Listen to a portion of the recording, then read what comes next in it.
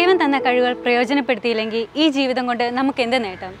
ആരാലും അറിയപ്പെടാതെ സ്വന്തം കഴിവുകൾ കൊണ്ട് മാത്രം ഉപജീവനം നടത്തുന്ന തിരുവല്ല ചുമത്ര സ്വദേശിനിയായ സോഫി ചേച്ചിയുടെ വീട്ടിലാണ് നമ്മളിപ്പോൾ നിൽക്കുന്നത്. സോഫി ചേച്ചിനെ നമുക്കൊന്ന് പരിചയപ്പെടാം. എല്ലാ മാന്യപ്രേക്ഷകർക്കും കാണാൻ മറയത്ത് എന്ന പ്രോഗ്രാമിലേക്ക് സ്വാഗതം.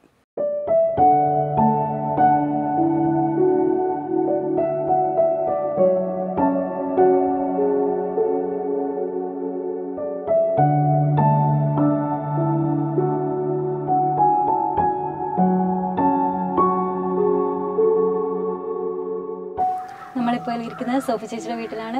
ചേച്ചിയെ പറ്റിയുള്ള കൂടുതൽ വിവരങ്ങൾ സോഫി ചേച്ചിയോട് തന്നെ ചോദിച്ചറിയാം. ചേച്ചി, ഈ പ്രോഗ്രാമിലേക്ക് സ്വാഗതം. ചേച്ചി, ആദ്യം ചേച്ചിനെ തന്നെ ഒന്ന് സ്വയം പരിചയപ്പെടുത്തുവോ? എൻ്റെ പേര് സോഫി മുത്ത്. ഞാൻ തിരുവല്ലയിലെ ചുമത്ര എന്ന സ്ഥലത്ത് താമസിക്കുന്നു. ചേച്ചിയുടെ കുടുംബത്തെ പറ്റി ഒന്ന് പറയാമോ? എൻ്റെ വീട്ടിൽ എനിക്ക് എൻ്റെ ഉപ്പ ഇല്ല, ഉമ്മ ഇല്ല, മരിച്ചുപോയി. പിന്നെ ഞങ്ങൾ 5 പേരാണ് ഉള്ളത്. അതിൽ എല്ലാവരും കല്യാണമൊക്കെ കഴിച്ചു. ഇളയ ആങ്ങളയുടെ കൂടെയാണ് ഞാനിപ്പോൾ താമസിക്കുന്നത്. ചേച്ചിയുടെ കഴിഞ്ഞു പോയ ജീവിതത്തെ പറ്റി പ്രേക്ഷകരോടൊന്ന് പങ്കുവെക്കാവോ? തീർച്ചയായിട്ടും. എനിക്ക് എൻ്റെ ജീവിതത്തിലെ ഏറ്റവും കുഞ്ഞു പ്രായത്തിൽ, അത് 3 വയസ്സുള്ള സമയത്ത് മുറ്റത്ത് കളിച്ചുകൊണ്ടിരുന്നപ്പോൾ എന്നെ ഒരു പശു വന്ന് കുത്തിയതാണ്. ആ പശു കുത്തിക്കഴിഞ്ഞ് പിന്നെ പനിയായി. പനിക്ക് ഇഞ്ചക്ഷൻ എടുത്തു. 6 ഇഞ്ചക്ഷൻ എടുത്തു കഴിഞ്ഞപ്പോഴത്തേക്ക് പിന്നെ ശരീരം മൊത്തം അങ്ങ് തളർന്നു പോയി. പിന്നെ നിൽക്കാതായിപ്പോയി. അതുവരെ നിൽക്കുകയോ നടക്കുകയും ചെയ്യുമായിരുന്നു. അപ്പോൾ ഇഞ്ചക്ഷൻ ചെയ്ത് കഴിഞ്ഞ് പിന്നെ കിടപ്പായിപ്പോയി. ഇത് തല മാത്രമേ ചലിപ്പിക്കത്തുള്ളായിരുന്നു, ശരീരം മൊത്തമായിട്ടേ തളർന്നു പോയി. അങ്ങനെ കിടപ്പായിപ്പോയി. പിന്നെ ഒരുപാട് ചികിത്സയൊക്കെ ചെയ്തു. അപ്പോൾ അത് കഴിഞ്ഞ് ഒരു 8 വർഷത്തോളം കിടപ്പ് തന്നെയായിരുന്നു. പിന്നെ ഈ ചികിത്സയുടെയൊക്കെ ഇതായിട്ട് ഇത്ര 8 വർഷമൊക്കെ കഴിഞ്ഞപ്പം പതിയെ കൈയൊക്കെ അനക്കാൻ തുടങ്ങി. പിന്നെ പതുക്കെ എഴുന്നേറ്റ് ഇരിക്കാൻ തുടങ്ങി. അപ്പോൾ എൻ്റെ വാപ്പായ്ക്ക് ലോറിയൽ പണിയായിരുന്നു, പാറമടയിൽ ലോറിയ പണിയായിരുന്നു. അപ്പോൾ ഇരിക്കാറായി കഴിഞ്ഞപ്പോഴത്തേക്കിന് എൻ്റെ വാപ്പ ലോറിയിൽ നിന്ന് വീണുപോയി. പിന്നെ ചികിത്സിക്കാൻ പറ്റാതായിപ്പോയി. അന്നപ്പോൾ ഈ ആങ്ങളമാർക്കും ഒന്നും ഒരു ചുവടായിട്ടില്ലായിരുന്നു? ഇല്ല, ആങ്ങളമാരൊക്കെ ചെറുതായിരുന്നു. ചേച്ചിയാണോ മൂത്തത് വീട്ടിലെ? അല്ല, എൻ്റെ മൂത്ത ആങ്ങള ഉണ്ട്. 2 ആങ്ങളമാർ മൂത്തതായിരുന്നു. ഒരു ചേച്ചിയുണ്ട്. അപ്പം അവരൊക്കെ ചെറുതായിരുന്നു. ഞാനപ്പോൾ തീരെ ചെറുതല്ലേ. അപ്പം 8 വയസ്സൊക്കെ ആയി കഴിഞ്ഞപ്പോഴേക്ക് ഇങ്ങനെ പാപ്പ വീണു പോയ കാരണം ചികിത്സ അവിടെ നിന്നുപോയി. പിന്നെ അന്ന് മുതൽ ഇങ്ങനെ ഇരിക്കുക. ഇപ്പം കുറേ വർഷങ്ങളായിട്ട് എൻ്റെ ആങ്ങളയ്ക്ക് ജോലി ഗൾഫിൽ പോയി കഴിഞ്ഞപ്പോൾ ഒരു വീൽ ചെയർ കൊണ്ട് തന്നായിരുന്നു. ആ വീൽ ചെയറിലായിരുന്നു. ഇത് ആങ്ങൾ മേടിച്ച് തന്ന വീൽ ചെയറാണ്? അല്ല, അത് മറ്റേ സാധാ വീൽ ചെയറായിരുന്നു. ഇത് എൻ്റെ ഒരു ഫ്രണ്ട് വാങ്ങിച്ചു തന്നെ, നെജു എന്ന് പറയും. അവന് എന്നെപ്പോലെ തന്നെ വയ്യാത്ത ഒരാളാണ്. ആ ഫ്രണ്ടുമായിട്ട് എങ്ങനെയായിരുന്നു പരിചയം വന്നത്? ആ ഫ്രണ്ടുമായിട്ട് പരിചയം വന്നത് തേജസ് എന്ന് പറഞ്ഞ ഒരു സ്കൂളിൽ പോയായിരുന്നു. സ്പെഷ്യൽ സ്കൂളായിരുന്നു. അത് ഈ വയ്യാത്തവരുടെ മാത്രമായിട്ടുള്ള ഒരു സ്കൂളായിരുന്നു. അവിടെ പോയപ്പോൾ അവിടെ വെച്ച് പരിചയപ്പെട്ട ഒരു ഫ്രണ്ടാവൻ. അങ്ങനെ അവനിങ്ങനെ എനിക്ക് കൈയൊക്കെ തീരെയും വയ്യാത്ത കാരണം വീൽ ചെയർ ഉരുട്ടാനായിട്ട് പറ്റുന്നില്ല, ഭയങ്കര ബുദ്ധിമുട്ടായിരുന്നു. അതേപ്പറ്റി പറഞ്ഞു കഴിഞ്ഞപ്പോൾ അവൻ്റെ കൂട്ടുകാരോട്, ഫേസ്ബുക്ക് ഫ്രണ്ട്സിനോടൊക്കെ പറഞ്ഞിട്ട് അവരെല്ലാം കൂടെ സഹായിച്ച് വാങ്ങിച്ചു തന്ന ഈ വീൽ ചെയർ.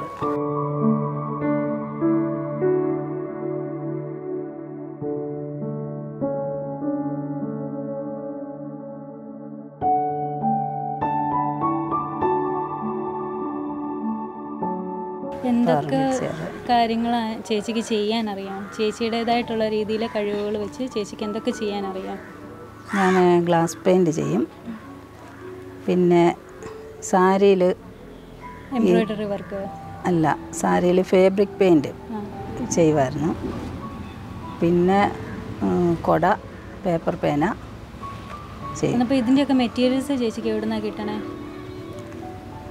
ഈ ഫാബ്രിക് പെയിൻ്റൊക്കെ നമ്മൾ തിരുവല്ലയിലൊരു കടയിൽ നിന്ന് വാങ്ങുമായിരുന്നു. ഇപ്പം പേപ്പർ പേനയുടെ മെറ്റീരിയൽ ഇവിടുന്ന് പാലക്കാട് നിന്ന് വരുത്തും, കൊറിയർ അയച്ചു തരും. അവരുമായിട്ട് ചേച്ചിക്ക് എങ്ങനെയായിരുന്നു ഒരു ബന്ധം വന്നത്? പാലക്കാടുള്ളവരുമായിട്ടോ? അത് ഞങ്ങൾക്ക് ഒരു ഗ്രൂപ്പുണ്ട്, ഒരു വാട്സപ്പ് ഗ്രൂപ്പുണ്ട്. അത് ഉണ്ണിമാഷെന്ന് പറയുന്നൊരു മാഷുണ്ട്. ഞങ്ങൾക്ക് ഈ വീൽ ചെയറിൽ കട്ടിലിൽ എഴുന്നേക്കാൻ വയ്യാതെ കിടന്നെ കഴിയുന്ന അവർ, അങ്ങനെ കുറേ ആൾക്കാരാണ് മാഷിൻ്റെ കൂട്ട്. എങ്ങനെ ചേച്ചിയുടെ നമ്പർ കിട്ടി? മാഷിന് ഇതുപോലെ ആരോ മാഷിന് നമ്പർ കൊടുത്ത് മാഷ് എന്നെ കോണ്ടാക്ട് ചെയ്തു. ഇങ്ങോട്ടായിട്ട് വിളിക്കുമായിരുന്നു? അങ്ങനെ മാഷുമായിട്ട് പരിചയപ്പെട്ടു. അപ്പോൾ ഇങ്ങനെ ആ മാഷ് ഇങ്ങനെ ഒരു ഗ്രൂപ്പിൽ എന്നെ ചേർത്തു. അപ്പോൾ മാഷാണ് ഇങ്ങനെ ഒരു ഇതൊക്കെ പറഞ്ഞു തന്നെ, കുടയും പേനയൊക്കെ ചെയ്യുന്നത്. ഇത് എത്ര വർഷമായിട്ട് കുടയും പേനയൊക്കെ ചെയ്ത് തുടങ്ങിയത്? പേന ചെയ്ത് തുടങ്ങിയിട്ട് 3 വർഷമായി. കുട ചെയ്യാൻ തുടങ്ങിയിട്ട് 2 വർഷമായുള്ളൂ. പേനയാണ് ആദ്യം ചേച്ചി പരീക്ഷിച്ച് നോക്കുന്നത്. പേന ചെയ്ത് നോക്കാൻ പഠിപ്പിച്ചതാരാ? പേന ചെയ്യാൻ പഠിപ്പിച്ചത് കൊല്ലത്തുള്ളൊരു സുരേഷ് എന്ന് പറയും, സുരേഷ് അഞ്ചലുള്ളൊരു ചേട്ടനാണ്. ആ ചേട്ടനും പോളിയോ വന്നിട്ട് നടക്കാൻ പറ്റത്തില്ലാത്തൊരു ചേട്ടനാണ്. ആ ചേട്ടൻ ഫോണിൽ കൂടെ എനിക്ക് പറഞ്ഞു തന്നു, പേന ഉണ്ടാക്കേണ്ട രീതിയൊക്കെ പറഞ്ഞു തന്നു. അപ്പോൾ ഞാൻ പേന നമ്മുടെ ഈ ബോണ്ട് പേപ്പറില്ലേ, ബോണ്ട് പേപ്പറിൽ പഴയ റീഫില്ലർ വെച്ചിട്ട് പേന ഉണ്ടാക്കിയിട്ട് ചെയ്ത് നോക്കി. എന്നിട്ട് ആ ചേട്ടന് ഞാൻ വാട്സപ്പിൽ അയച്ചു കൊടുത്തു. അത് കഴിഞ്ഞ് പിന്നെ മുന്നോട്ട് ചെയ്തു. കുട ഉണ്ടാക്കാൻ പഠിപ്പിച്ചതോ? കുട ഉണ്ടാക്കാൻ പഠിപ്പിച്ചത് ലതയെന്ന് പറയുന്ന ഒരു കൂട്ടുകാരിയുണ്ട്, ഓച്ചിറയിലുള്ളതാണ്. ആ കൂട്ടുകാരി ഇതുപോലെ എനിക്ക് കുട ഉണ്ടാക്കാൻ ഇങ്ങനെ ആഗ്രഹമുണ്ടെന്ന് പറഞ്ഞപ്പം ആ പുള്ളിക്കാരി ചെയ്യുന്ന വീഡിയോ എടുത്തിട്ട് എനിക്ക് അയച്ചു തന്നു. അങ്ങനെ ആ വീഡിയോ നോക്കിയിട്ടാണ് ഞാൻ കുട ഉണ്ടാക്കാൻ പഠിച്ചത്. ഈ കുടയും പേനയും ഗ്ലാസ് പെയിൻ്റ് എന്നപ്പോൾ പഠിച്ചത്? ഗ്ലാസ് പെയിൻറ്റ് തേജസ്സിൽ നിന്നാണ് പഠിച്ചത്. തേജസ്സിൽ ഒരു ദീപ എന്ന് പറയുന്ന ടീച്ചർ ഉണ്ടായിരുന്നു, ആ ടീച്ചർ പഠിപ്പിച്ചതാണ്. ഈ കോവിഡ് വന്നു കഴിഞ്ഞപ്പോഴത്തേക്ക് ഇതിലൊരു ഇടിവ് വന്നു കഴിഞ്ഞപ്പം ചേച്ചിക്ക് പിന്നെ മുന്നോട്ട് ആ ഒരു കാലഘട്ടത്തിൽ ഉണ്ടായിരുന്ന ചിലവുകൾക്കൊക്കെ ആരാ വരുമാനം തന്നുകൊണ്ടിരുന്നത്? ചിലവുകൾക്ക് നമ്മളൊക്കെ ഈ പെൻഷൻ കിട്ടുമായിരുന്നു. ആ കോവിഡ് സമയത്ത് പെൻഷൻ 3 മാസത്തെ ഒക്കെ ഒന്നിച്ച് കിട്ടിയല്ലോ. അപ്പം അത് വെച്ച് ആയിരുന്നു. ചേച്ചിക്ക് തയ്ക്കാൻ അറിയാമായിരുന്നു എന്ന് പറഞ്ഞില്ലേ, അതാരാ പഠിപ്പിച്ചത്? തയ്ക്കാൻ ശരിക്കും ഞാൻ തന്നെ പഠിച്ചതാണ്. അതായത് സൂചി നൂലും വെച്ച് തന്നെ തയ്ച്ച് പഠിച്ചിട്ട് പിന്നെ കുഞ്ഞു തുണിയിലെല്ലാം തയ്ച്ച് പഠിച്ചു. പിന്നെ ചുരിദാറൊക്കെ എന്ന് പറഞ്ഞാൽ വേറെ ചുരിദാർ വെച്ചിട്ട് അളവെടുത്തിട്ട് വെട്ടിയിട്ട് അങ്ങനെ തയ്ച്ച് പഠിച്ചു. വെട്ടാനും തയ്ക്കാനും ആരെങ്കിലും ഹെൽപ്പിന് അങ്ങനെ ഉണ്ടോ? അതോ എല്ലാം തന്നെ ചെയ്യും? ഇപ്പോൾ പിന്നെ മോള് സഹായിക്കുന്നുണ്ട്, ആങ്ങളയുടെ മോള് സഹായിക്കുന്നുണ്ട്. നേരത്തെ ഞാൻ തന്നെയായിരുന്നു ചെയ്യുന്നത്. അവരൊക്കെ ഇങ്ങനെ ചെയ്യുന്നതിൽ ചേച്ചിക്ക് നല്ല സപ്പോർട്ടീവായിട്ടാണ്? സപ്പോർട്ടായിട്ട്.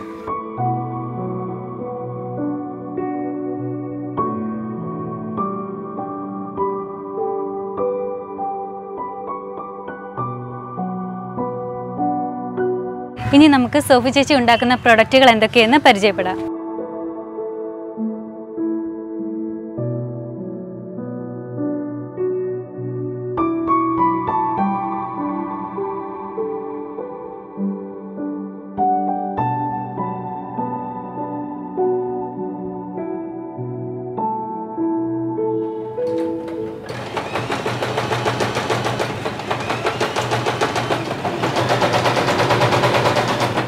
നമ്മളിപ്പോൾ സോഫി ചേച്ചിയുടെ തയ്യലിനെ പറ്റിയാണ് കാണാൻ പോകുന്നത്. ഇതെങ്ങനെയാണ് തയ്ക്കുന്നത്, ഇതിൻ്റെ വിശദാംശങ്ങൾ എന്തൊക്കെയാണെന്ന് നമുക്ക് ചേച്ചിയോട് തന്നെ ചോദിക്കാം.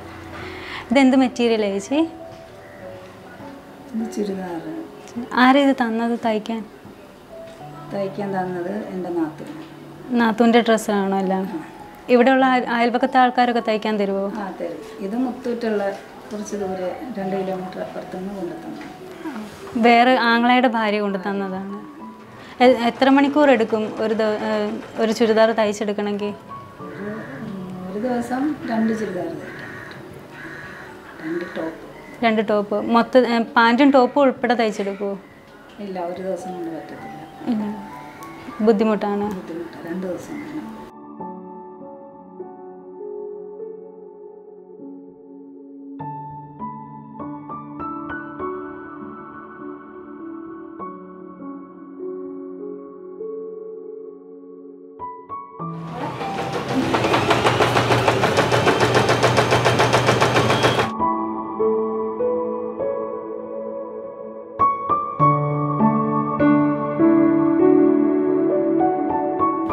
ഞാനിപ്പം ഉണ്ടാക്കുന്നത് പേനയാണ്, പേപ്പർ പേന.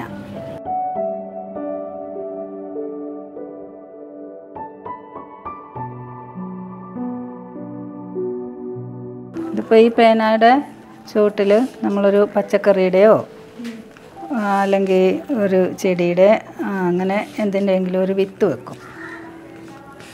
അപ്പോൾ ഈ പേന ഉപയോഗിച്ചതിന് ശേഷം എറിഞ്ഞ് കളയുമ്പോൾ മണ്ണിന് ദോഷം വരത്തില്ല. ഈ പേപ്പർ അഴുകിപ്പോയി കഴിയുമ്പം ആ ഒരു വിത്ത് അവിടെ ചെടിയായിട്ട് കിളുത്ത് വരും. അപ്പം നമുക്ക് ഭൂമിക്കും അതൊരു ആകത്തില്ല. അത് ഒരു ചെടി അവിടെ മുളച്ച് വരും ഈ പേന. നമ്മുടെ പ്ലാസ്റ്റിക് പോലെയുള്ള ഉപദ്രവമൊന്നുമില്ല. പ്ലാസ്റ്റിക് മണ്ണിൽ അലിയത്തില്ലല്ലോ.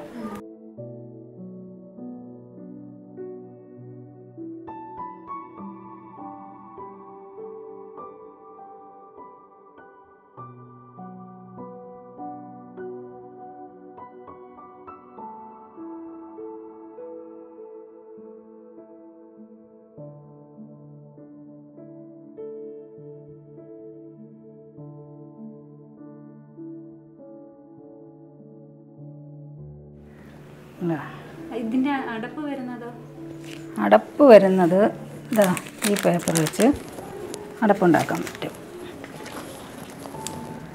അടപ്പ് ഇതേൽ വെച്ചിട്ട് നമ്മൾ ഇങ്ങനെ ചുറ്റും, എന്നാലേ ഇതിലിടാൻ പറ്റത്തുള്ളൂ.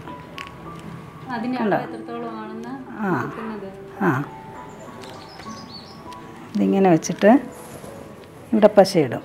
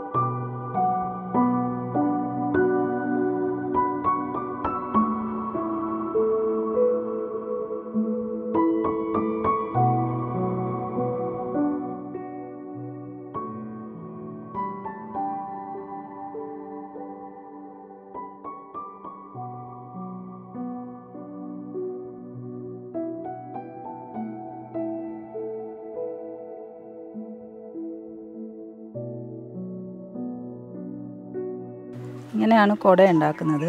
കുട ഇങ്ങനെ സൂചിയും നൂലും വെച്ച് നമ്മൾ തയ്ക്കണം. മെറ്റീരിയൽസൊക്കെ വാങ്ങിച്ചിട്ട് കുട ഇങ്ങനെ തയ്ച്ചെടുക്കുക നമ്മൾ ചെയ്യുന്നത്. ഈ മെറ്റീരിയൽസൊക്കെ എവിടെ നിന്നാണ് മേടിക്കുന്ന നേരം? മെറ്റീരിയൽസ് വാങ്ങിക്കുന്നത് തൃശ്ശൂരിൽ നിന്ന്. കൊറിയർ വഴി അയച്ചു തരുമോ? കൊറിയർ വഴി അയച്ചു തരും. ഒരു ദിവസം എത്ര കുടയൊക്കെ ഉണ്ടാക്കാം? ഒരു ദിവസം 4 കുട ഉണ്ടാക്കാൻ പറ്റത്തുള്ളൂ. 4 കുട.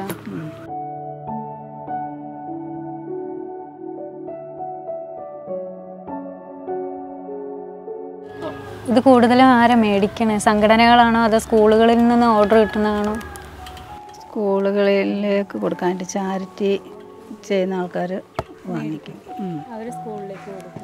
അവർ സ്കൂളിലേക്ക് കൊടുക്കും. സ്കൂളിൽ ഇങ്ങനെ ഓരോരോ സംഘടനകൾ കൊടുക്കത്തില്ലേ, അങ്ങനെ കൊടുക്കാനായിട്ട് നമ്മളെടുക്കൽ നിന്ന് വാങ്ങിക്കും, കുട വാങ്ങിക്കും. തയ്ച്ചെടുക്കുമ്പോൾ ഇടയ്ക്ക് ബുദ്ധിമുട്ടുകൾ അങ്ങനെ എന്തെങ്കിലും ഫീൽ ചെയ്തിട്ടുണ്ടോ? കൈക്കൊക്കെ വേദന ഉണ്ടാവും, എന്നാലും അത് കാര്യമാക്കത്തില്ല. അത് ചെയ്ത് തീർക്കണ്ടേ, അതുകൊണ്ട്. ഒരേ ഇരിപ്പിരുന്നാണ് 4 കുടയും ചെയ്ത് തീർക്കുന്നത്? അല്ല, 2 കുട ചെയ്യും. അത് കഴിഞ്ഞ് ഉച്ചയ്ക്ക് ശേഷം 2 കുട. ആരാ ചേച്ചിനെ അന്നപ്പോൾ ഇത് ചെയ്യാൻ ഹെൽപ്പ് ചെയ്യുന്നേ? എൻ്റെ ആങ്ങളയുടെ മോളുണ്ട്. ആവശ്യമുള്ള സാധനങ്ങൾ എടുത്തു തരികയൊക്കെ ചെയ്തുകൊണ്ടിരിക്കുന്നത്? പിന്നെ സൂചി കോർത്തൊക്കെ തരും. തന്നെ കോർക്കാനൊരു ബുദ്ധിമുട്ടാണ്, അതുകൊണ്ട് കോർത്ത് തരും. തീരുന്നതനുസരിച്ച് വിളിച്ച് ചോദിക്കും, കോർത്ത് തരും.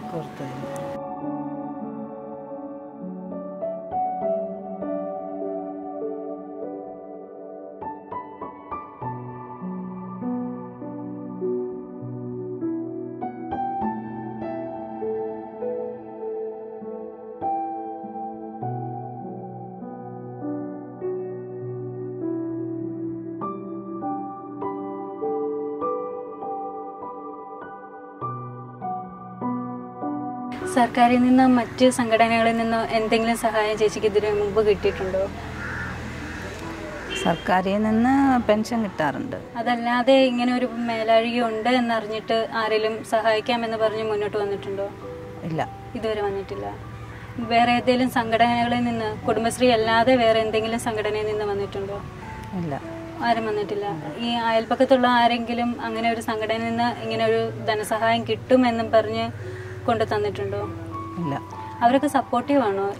സപ്പോർട്ടീവ്. അയൽപക്കത്തുള്ള എല്ലാവരും അവർക്കൊക്കെ താല്പര്യമാണ് ഇങ്ങനെയൊക്കെ ചെയ്ത് തരുന്നതേ? അവരാണ് തയ്ക്കുന്ന, അവരുടെ ബന്ധുക്കളുടെയൊക്കെ തുണിയൊക്കെ വാങ്ങിച്ചു കൊണ്ട് തരും തയ്ക്കാൻ. അതുപോലെ കുടയൊക്കെ ഉണ്ടാക്കുമ്പോഴാണെങ്കിലും അവർക്ക് ബന്ധുക്കൾക്കൊക്കെ ഇവിടുന്ന് വാങ്ങിച്ചിട്ടാണ് കൊണ്ട് കൊടുക്കുന്നത്. അവരോട് വിളിച്ച് പറയും ഇങ്ങനെ വയ്യാത്ത ഒരാളാണ് ചെയ്യുന്നത് എന്ന് പറഞ്ഞാൽ അവരെ കൊണ്ട് വാങ്ങിപ്പിക്കാറുണ്ട്. അല്ല, അവർക്ക് ഇപ്പം കൂടുതലും കുഞ്ഞു പിള്ളേരൊക്കെ ഉള്ള വീട്ടിലാണെങ്കിലും ഒരു മിഡിൽ ഏജ് ഉള്ളവർക്കൊക്കെ ബ്രാൻഡഡ് സാധനത്തിനോടായിരിക്കും താല്പര്യം. അപ്പം അങ്ങനെ ആ ബ്രാൻഡഡ് മേടിക്കേണ്ട, ചേച്ചിയുടെ കയ്യിൽ നിന്ന് മേടിച്ചാൽ മതി എന്ന് വാശിയെടുത്ത് ആരെങ്കിലും മുന്നോട്ട് വന്നിട്ടുണ്ടോ? അയൽപക്കത്തുള്ള എല്ലാവരും അങ്ങനത്തെ സ്വഭാവമുള്ളവരാണോ?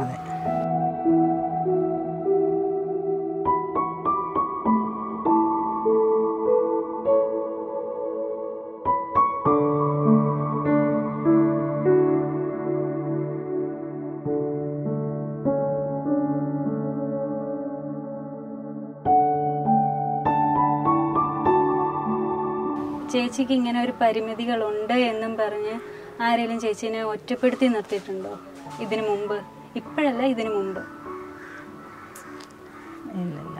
ഇതുവരെ നിർത്തിയിട്ടില്ല. സമൂഹത്തിൽ നിന്ന് ഒരു ഒറ്റപ്പെടൽ ചേച്ചിക്ക് കിട്ടിയിട്ടും ഇല്ല?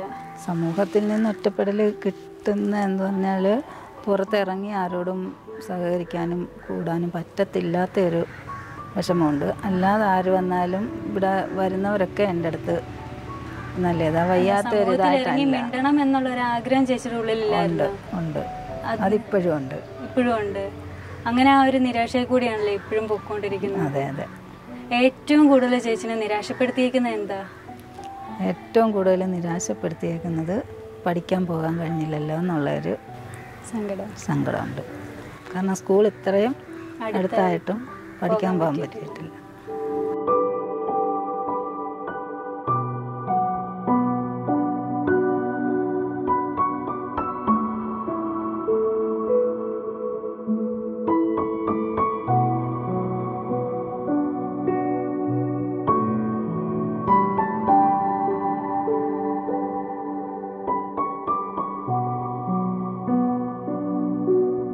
സോഫി ഉൽപ്പാദിപ്പിക്കുന്ന പല ഇത് ഞങ്ങൾ വിറ്റഴിയാനായിട്ട് ഞങ്ങളെ കൊണ്ട് സഹായിക്കാവുന്ന നമ്മുടെ കൂട്ടുകാരെ കൊണ്ടാണേലും കടകളിലാണേലും മറ്റ് സ്ഥാപനങ്ങളിലൊക്കെയും അവർ കുട, പേന, മറ്റ് ഉപകരണങ്ങളൊക്കെയും വിറ്റ് അഴിക്കുന്നതിന് ഞങ്ങളാൽ കഴിയുന്ന സഹായങ്ങൾ നമ്മൾ ചെയ്യാറുണ്ട്. സ്കൂൾ തലത്തിലാണേലും മറ്റുള്ള ആൾക്കാരിൽ നിന്നൊക്കെയും അവരെ പരിചയപ്പെടുത്തി കൊടുക്കാൻ ഇന്ന ഉൽപ്പന്നങ്ങളുണ്ടെന്നും ഇന്ന സാധനങ്ങൾ ഇവർ ഉൽപ്പാദിപ്പിക്കുന്നുണ്ടെന്നും പറഞ്ഞ് നമുക്ക് പരിചയപ്പെടുത്തക്കാരുണ്ട്. വിറ്റഴിഞ്ഞ് കൊണ്ട് അഴിച്ചഴിക്കാനല്ല, അവരെ പരിചയപ്പെടുത്തി കൊടുക്കുക. അവരിൽ നിന്നും കിട്ടുന്ന ഇതുകൊണ്ട് അവർ മേടിക്കാറുണ്ട്.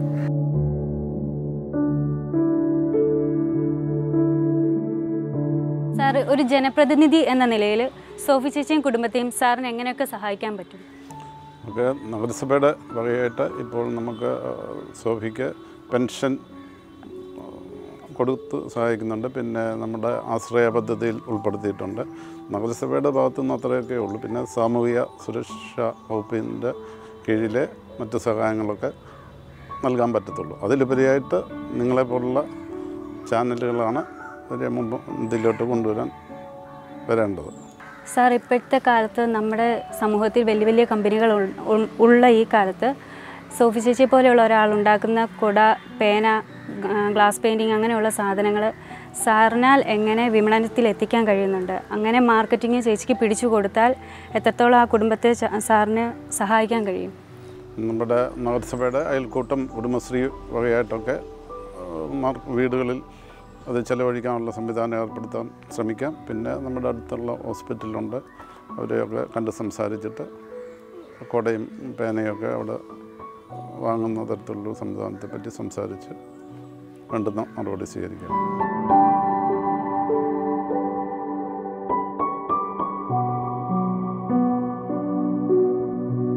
ദാനധർമ്മം നമ്മുടെ ജീവിതത്തിൽ ഉയർച്ചയെ കൈവരിക്കുകയുള്ളൂ. സോഫി ചേച്ചിയുടെ കയ്യിലുള്ള ഓരോ പ്രൊഡക്റ്റും വാങ്ങുവാനായി താല്പര്യപ്പെടുന്നവർ ഞങ്ങളുടെ ക്രിസ്ത്യൻ ലൈവ് മീഡിയയുമായി ബന്ധപ്പെടുക. ബന്ധപ്പെടേണ്ട നമ്പർ 7510704577. മറ്റൊരു അതിഥിയുമായി അടുത്ത എപ്പിസോഡിൽ വീണ്ടും കാണാം. നന്ദി, നമസ്കാരം.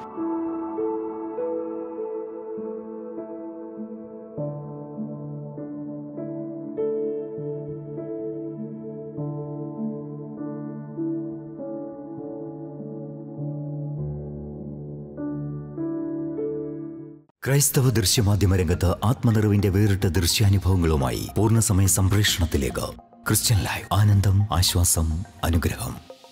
Our Facebook page, Middle East Christian Youth Ministries. Subscribe ChristianLIVE, www.christianlive.in.